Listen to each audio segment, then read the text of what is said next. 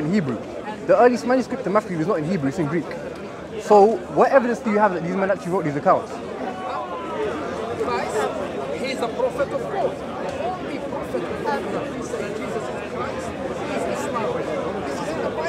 So the fact that they spoke Aramaic doesn't necessarily prove that they weren't actually Greek. At the time, we know that the Jewish people spoke Greek and they wrote in Greek, even though they spoke Aramaic. But okay, at that time the language spoken was Aramaic, right? And then people would speak Latin. Some people would speak Latin because it was the official language of the Roman courts. Very rarely, educated men who were businessmen would speak Greek due to trading. These men, according to the Bible, were uneducated fishermen. Yeah? So it's very unlikely that they would have spoken Greek. That's not actually true. If you look at 1st and 2nd Peter, so Peter was writing through a scribe in 1st Peter, and the Greek is very kind of standard. He was then writing on his own in 2nd Peter, and you can actually see that it's a very educated manuscript, but it's still the Greek language. So Jewish people at the time, because of Alexander the Great, they actually... Okay, 1 minute. So I got the Bible with me, right? Let's see what the Bible says in the book of Acts.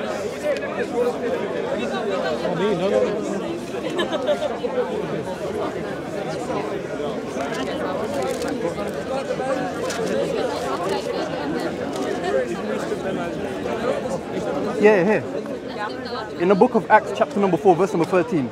They saw the boldness of Peter and John and perceived that they were unlearned and ignorant men. I didn't dispute that. I was just saying that in 2nd Peter, you can see that it's written by a very unlearned man. It's still the Greek language. Yeah, but I'm saying, from what I've just said about the language that was spoken at the time, right, which would have been Aramaic, and then Greek was only known due to businessmen who had trade routes.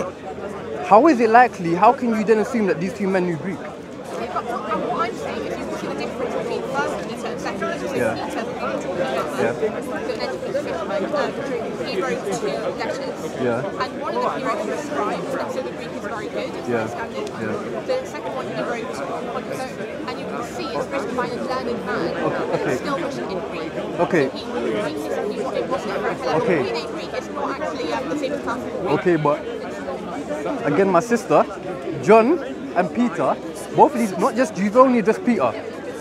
There's nothing to affirm that Peter wrote this account. Sorry, I was addressing the statement you made. I know, but this is what I'm saying though. You're then saying, your evidence is, if you look in the Gospel of Peter, Peter was clearly a learned man and knew Greek. How can you affirm that Peter actually wrote this account? How can you affirm that Peter himself actually wrote this account? Okay. The Gospel of Peter. Yeah? How can you affirm Peter actually wrote that account? I mean, it's attributed to Peter, so he says that he wrote it in Peter. By Papias in 130 AD. Sorry, Papias is coming up with Peter? No. Papias is a different person. Papias attributed the Gospels to these 4 men. Okay, so where do you get 1st Peter from? No, you said it. You said Peter. Yeah, so sorry, you were claiming that it says here that Peter was an unlearned man. Yeah. And you made the argument that The Bible says it. I didn't claim that. The Bible. But your argument was therefore he couldn't have spoken Greek. And I'm saying actually Peter did write in Greek. Okay. And I just made an argument to And substantiate that. what's the evidence that Peter wrote in Greek? So as I said, if you look at 1st Peter, Greek was written by Peter, and 2nd Peter was 2nd epistle. The first one he wrote through a scribe, and the Greek is very good. Okay. He wrote on his own, and you can see that it's written by a very unlearned man, but it's still in the Greek language. And further, Koine Greek is very different to classical Greek. Classical Greek that was used by, the ancient philosophers, that's an intellectual, academic person's Greek. Koine Greek is the average person who speaks Greek. So there's no reason why Peter wouldn't have spoken the language. I'll say why I believe that's an issue. First, we're presupposing Peter wrote Peter with no evidence. I wasn't addressing that point. No, I know, but your evidence is based on the Gospel of Peter, right? His epistle. That's your evidence is based upon the epistle of Peter, right? I'm saying the first issue is that we're presupposing Peter wrote this account. The second issue is, according to Interpreted Dictionary of the Bible, which I quoted, it's estimated, right, that the Greek manuscripts are preserved in 5,000 manuscripts. These manuscripts differ 150,000 to 250,000 times. So we can't actually affirm what the original epistle of Peter actually said. Sorry, as I've asked you before, do you know what these variants are? The 200,000 variants? I gave you one of them, 1 John 5:7. I'll give you another one. The adulterous woman was not in P66, a very early Greek manuscript. Okay, that's one manuscript. Yeah. The fact that it's early doesn't necessarily mean it's authentic. The next question I would ask, does removing 1 John, John 8, does removing that affect any doctrines of Christianity? No, not really, no. I wouldn't think so. So why are you bringing that up? You did it. I mentioned 1 John 5:7 as well. Okay, so that does affect the doctrine of Christianity. That actually doesn't, because the doctrine of Trinity can be proven from many other passages of Scripture. That's a different discussion, and we can discuss that if you want, but I would argue it doesn't. I would argue that your strongest evidence for the Trinity is 1 John 5:7. That's not actually true, because the Trinity also includes the fact that the Father, Son, and Holy Spirit are distinct persons. Yeah. But 1 John 5:7 doesn't actually include that. It focuses on the fact that they are one. Yeah.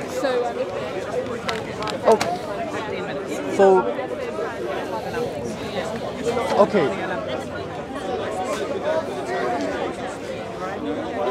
So, my sister then, we can let the people decide if they're satisfied with the answer you gave regarding the preservation and authorship.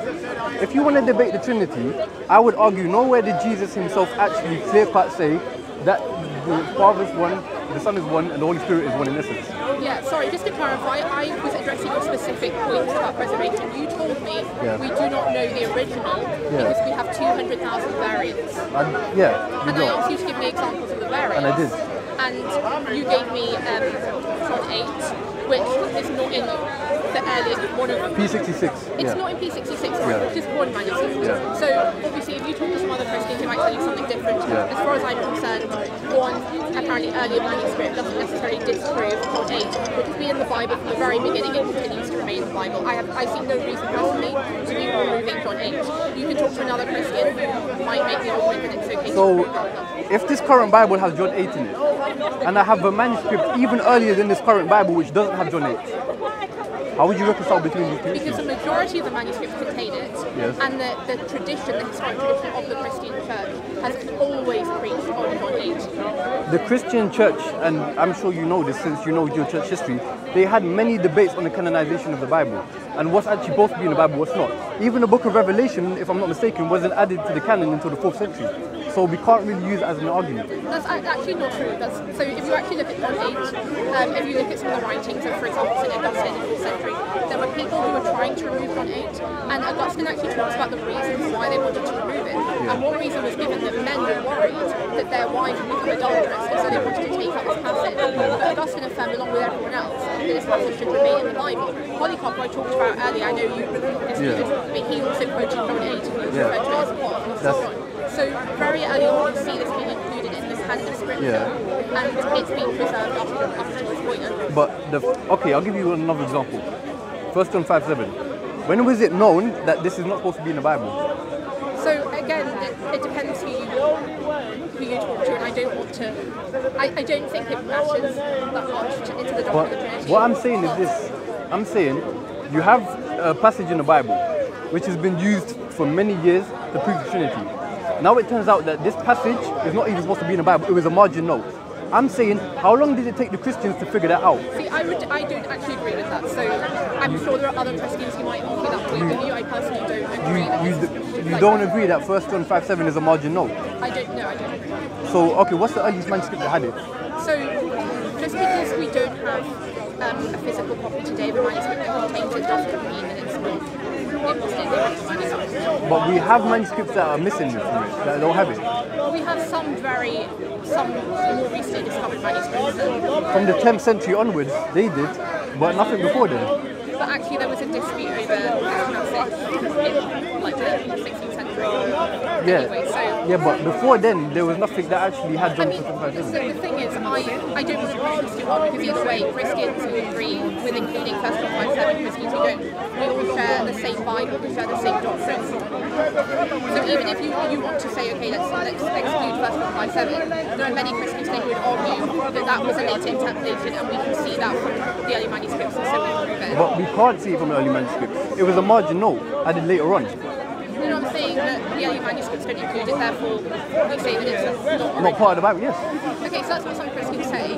But would you agree with that? I don't personally, but it doesn't affect the doctrine of the Okay, so what I'm saying now, 1 John 5:7, that's one example, right? I'm saying if it's the case that with 1 John 5:7 it was added later on and we didn't know that until much later, I'm saying from this entire Bible, how do you know what is added and what isn't? What's supposed to be in the original Bible, what isn't? Because 1 John 5:7, how long did it take you guys to figure that out? So I'm saying all of this Bible, how can you now affirm what's supposed to be in it and what's not? Yeah. Okay, so I don't want to argue another Christian's point. I'm asking you. Okay, so but I don't believe in taking out 1 John 5:7, so I don't want to. Okay, so even though, if I'm not mistaken, I think it was added in the 15th century, if I'm not mistaken. How do you know it was added in? As a margin note. The first manuscript that had it, it was at the margin note. I don't believe there's any manuscript earlier in the 15th century that had it, right? You're telling me that even though for all those centuries, 15 centuries, no manuscript had it, the first one was in the 15th century, I believe, if I'm not mistaken, 15th century.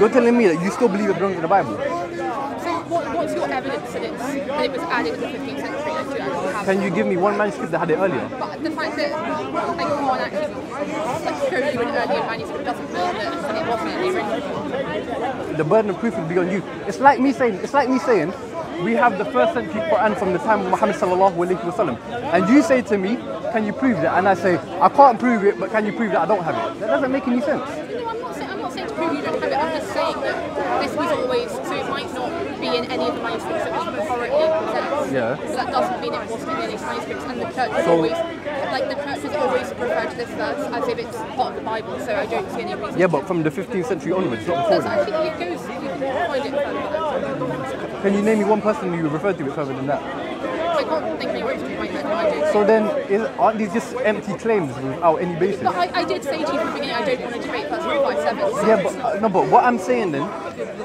I asked you a question. I said, from this Bible, how can we affirm what is supposed to be in the text and what's not? You said that wouldn't apply to me because I still believe 1 John 5:7 should be in the Bible.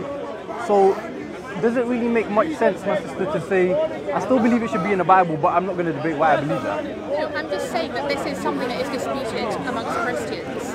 And the reason for that is we do have all of these manuscripts that we can use to determine what we think is the Bible and what isn't. Yes. And this is a disputed subject that not all Christians agree on, but I want to talk about the things that all Christians do agree on. But what I'm saying is that we're very open about our variants. We all know what the variants are. We have all of the manuscripts, and they're open for everyone to see. The same with the Quran. And we can look at the different manuscripts, compare them, and determine what we think. But that's what I'm saying. Again, that's not the case because it was the 15th century onwards where the Christians actually figured out this is not supposed to be in the Bible. So you cannot use this argument about we have many manuscripts. Yes, you do, I don't deny that. But we can clearly see that Christians have a problem actually verifying what's supposed to be in the Bible and what's not. And that's evident from 1 John 5:7. Okay, but let's just say everything you said is true. Yeah. That's one verse. Yeah. So, and it doesn't actually affect any doctrines because the doctrine of the Trinity is I don't agree with that. And if you want to debate that, we can debate that. But it's a separate topic. If you want to discuss that, we can discuss that. But then, if we have one verse and we can't affirm if it's supposed to be in the Bible or not, what about every other verse in this Bible? Can't we apply the same criteria then? Because I'm saying that let's say a few hundred years ago, Christians would have looked at 1 John 5:7, say, this is the Bible, we have early manuscripts, this is the Bible. Then later on, Christians said, no, we've discovered earlier manuscripts that don't have it, it's not supposed to be in the Bible. I'm saying, how do you not know that you're not going to have the same issue with everything else in this Bible? But, I mean, we know what all the variants are. But we actually know this. your first manuscript was from the 2nd century, P52. And scholars such as Bruce Metzger, he actually differs and believes it's from the 3rd century, not even the 2nd. So you don't have nothing to go back on. Yeah, but if you have enough manuscripts, you can determine what the original was. You don't need to have the But original. again, as I showed you from the interpreted dictionary, these manuscripts differ between 150,000 to 250,000 times. And okay, but the only meaningful difference you've been able to give to me is 1 John 5:7. Most of these other variants are actually on very, very minor details. Like, So, they're different from okay. one or two letters. They So- don't actually affect any fundamental doctrine. Let's see what, okay, I'm not a Christian scholar, neither are you. Let's see what the scholars say. They say, if I can find it. Okay, many of the 1,000 variants which are found in the MSS and the NT were put there deliberately. They are not merely the result of error or of careful or careless handling of the text. Many were created for the theological and dogmatic reasons. So your own scholars, this was written by 300 different scholars, they themselves are saying the variations in the Bible were put there on purpose because that's what people believed the dogma and the theology of Christianity is. Okay, but isn't it interesting that it's apparently Christian scholars who are making that point, so they've been able to figure that out. So it's not like Christians have been deceived by people who have been trying to add in doctrines to the text. It's so obvious that their interpretations, if what we're reading is true. So it's not anything that's hidden, it's not something that Christians are being deceived by. I know Christians are aware of this, but then I'm saying, how do you then affirm what is supposed to be scripture and what's not? Because this book does not give you the answer. That's actually not true. The fact that they're able to tell that they've been added is because they have been able to reconstruct But they don't know. They know that there's variations. They do not know, no Christian on this planet knows what is original scripture and what is the added variation. Because your earliest manuscript is P52 from the 2nd century. You have nothing from the time of Jesus or the disciples. The scholars saying they do know what the variation. They did not say that. That's what they did not. No, they did not. That these have been added for doctrinal, theological. They did not say what verses they know have been added. They did not say that. Well, I'm sure if you read further, they'll be able to tell you. We know what the variants. Do you want to read it then? No, what I'm telling you is that the 200,000 variants, we know all of them. Yes. We know exactly what they are. Yeah. So the reason these scholars are able to make a claim that some of them have been added deliberately to the Bible is because they're able to look at all the manuscripts and see clearly, oh, this is something that's been added, and probably for this reason. But 1 John 5:7 says otherwise. P66, there was a woman say otherwise. The people who wrote this book agree, including 1 John 5:7, and they think that because they have enough manuscripts that testify against it, they can see it's a clear interpolation, and that's why they've removed it. If you want to open the scholars of this book, that's what they tell you. Ultimately, the people who wrote this, and myself and others who think, who use the same documents as me, we don't claim to have an I know that. book. I know that. Whereas the Quran, the claim is this has not changed, right? So not you personally, but the Quran needs to prove itself. The Bible, we've already said there are some things that we need to sort out here. Whereas the Quran claims to be perfect. If you talk to some people on the other side, they can show you quite a lot of, I don't know what it is, but quite a lot of distinct differences. That's the different discussion. That destroys one claim. That's the different you discussion. Destroy a claim. What you're talking about is Ahruf and Qira'at. Do you know what that is? Ahruf and Qira'at. No. Okay, so that's a different discussion, and I can have that discussion with you too if you want to. I'm more than happy to. But what I'm saying is, we're about to head out, so we won't have that discussion. No problem. If you have to go, I don't want to keep you waiting on it. So I appreciate talking to you. It was a nice discussion, innit? I like talking to Christians. Well, I appreciate the respect. It was nice to meet you. You're good, yeah? Do you know where the guy is that who owns the mic? Do you know where the brother is that owns the mic? I'm not sure, brother. I just came halfway through, so I don't even know who it was who gave it to you. I need to see the brother that I don't know whose mic it is. And whose cameras these are. Yeah. I don't know where the guy is, man. No, I think it's your camera.